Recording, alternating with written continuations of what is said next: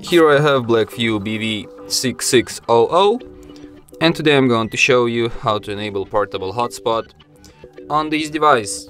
So firstly you have to go to the upper bar, and here you can find the button hotspot. By tapping it once you can switch a hotspot. By holding a finger on it you can access some of its settings. For example, you can change its name, you can change its security protocol, you can change its password. You can set it to turn off automatically if nobody is connected. You can set maximum amount of connections. You can also set a whitelist mode.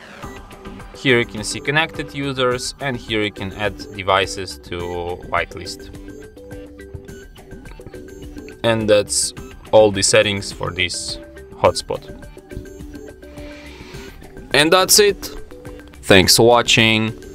If you find this tutorial useful, don't forget to hit that like button and subscribe to our channel.